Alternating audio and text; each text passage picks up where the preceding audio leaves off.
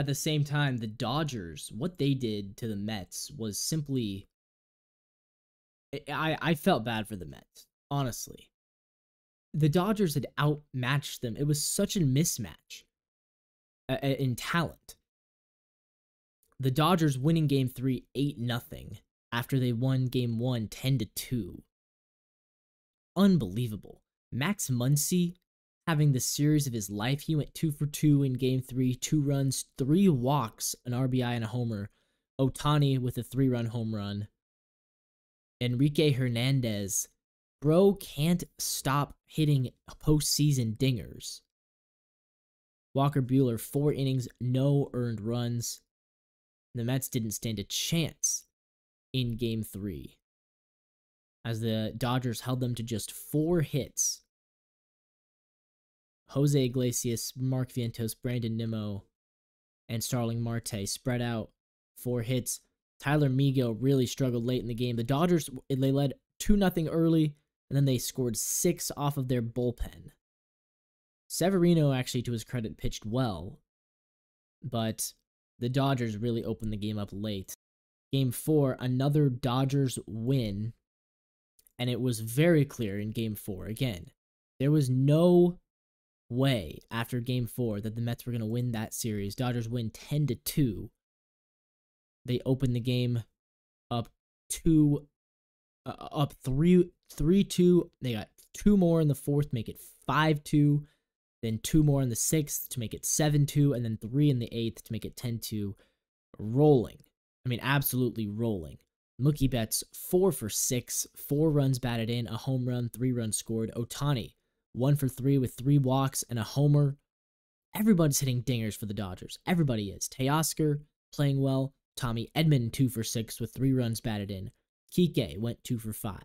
Muncy, 1 for 2 with 3 walks. Chris Taylor got a base hit. He doesn't even hit anymore. Yamamoto, 4 1/3, 2 earned runs, 8 strikeouts. And the Dodgers bullpen shuts it down. Edgardo Henriquez, Blake Trinan, Evan Phillips.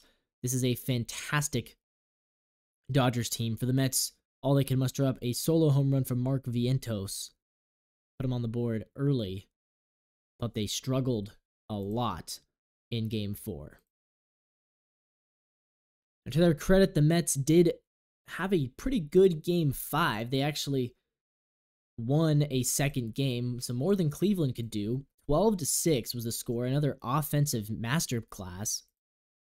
Dodgers' Jack Flaherty really struggled. He allowed 8 earned runs in 3 innings as the Mets really laid it on them. Brandon Nimmo going 1 for 4 with an RBI. Lindor, 2 for 4. Pete Alonso, who's batting 6th for some reason, went 2 for 3 with 3 runs batted in a home run. Jesse Winker, 2 for 3 with an RBI. Starling Marte had an amazing day. 4 for 5, 3 runs batted in. Jeff McNeil with a couple runs batted in, and Francisco Alvarez. So the Mets were humming on offense. David Peterson got the start, pitched well enough. 12-6 was your final there. But with the series heading back to LA, it felt inevitable. It never felt like the Mets were going to be able to win 3 straight. And they, of course, did not even win 2 straight.